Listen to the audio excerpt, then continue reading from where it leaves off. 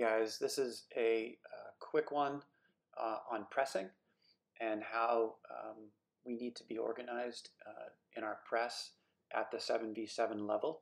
One of the things that I've noticed over the last couple of weeks with my U9s, and they're actually U8s playing up, but we've been pretty disorganized when we're pressing, and we haven't really worked on pressing. I tend to try to work on when we have the ball mostly and not when we don't have the ball, but I wanted you all to watch this quick video just so we are all on the same page with how we're going to press.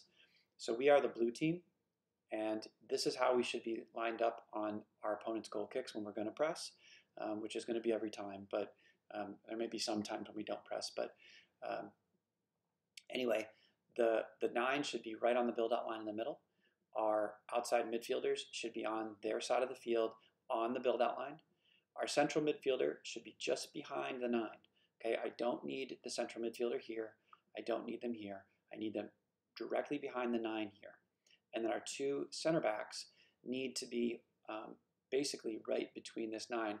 And if the 9 is closer to one side, that center back needs to be right on his back. Okay, we need to be central. Now, if the 9 plays way up here, then I'll talk about what we do for that. But I don't think that's likely to happen.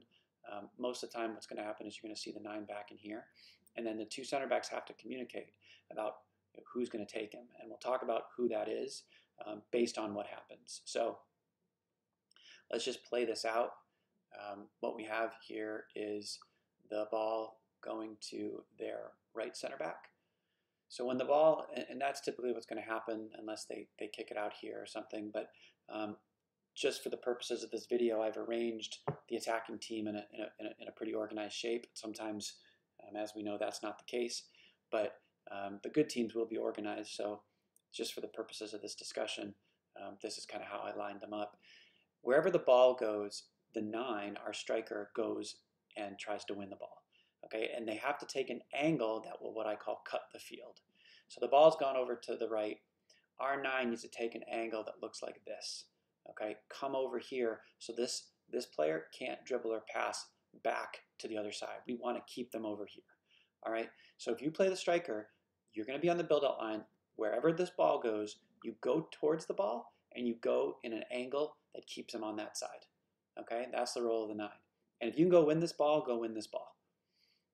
The outside midfielder on the side the ball's gone to needs to stay. You can come up a little bit, but needs to stay in this space.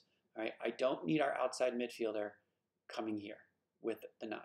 All right, that's a recipe for a problem, because if this ball somehow gets out here or gets out here, then we have these massive spaces that are wide open. All right, so the outside midfielder needs to pretty much stay, come up a little bit, and the 6 needs to come in. But again, needs to watch for anybody, especially their central midfielder, and stick with them. So if their central midfielder starts coming over here, we need to press in here. If their central midfielder just stays, then we can pretty much just stay. Okay. The outside midfielder on the opposite side needs to cinch in. So it needs to come over here and cinch in like this. All right. Now the center backs here have to watch this 9. If the 9 starts creeping over, which is likely in a good team, the center back on the side the 9's coming to has to step to him, and the center back on the opposite side needs to press, or needs to squeeze in here. All right, so this is pretty much what our press should look like.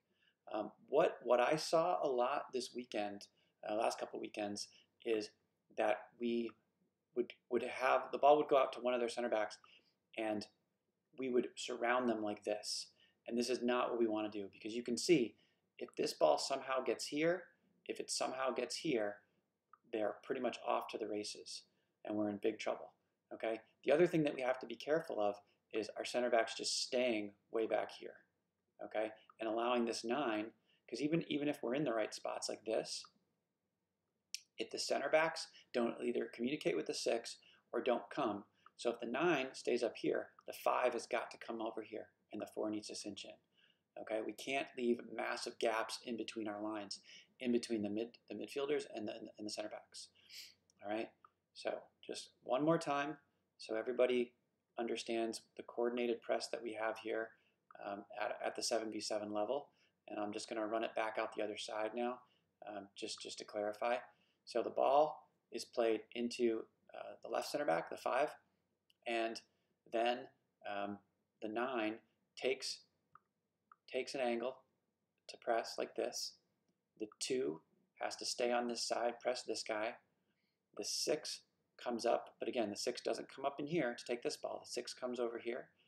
If their 9 starts sliding, the 4 steps, the 5 cinches over, and the outside midfielder on the opposite side cinches over like this. And we really don't worry much about these 2 guys over here, okay? If we're playing a team that's really good and they start switching the field, I can talk about what we're going to do, but basically we're in a good position even if that happens to recover here. Again, but what we don't want, we can't have everybody going towards the ball. This is a big problem for us. If this happens, it leaves all this space in here for the ball to either click out here and the 3 is gone, or to slide out here and then the 6 has got tons of space in the middle of the field. And now they're coming, which is going to cause our center back to have to step, and now they've got 2v2, okay, which we don't want. So again, guys, this is just, like I said, I wanted to do a quick video about pressing and the coordinated press that we're going to have. There's going to be a lot more sort of complications to this as we talk about different types of traps and things like that. But just so everybody understands how we're pressing, it's the 9 goes to the ball. The outside midfielder on the side the ball's gotten to stays and especially tries to press anybody wide, and our central midfielder stays central and presses anybody that comes central and moves with their central midfielder as needed.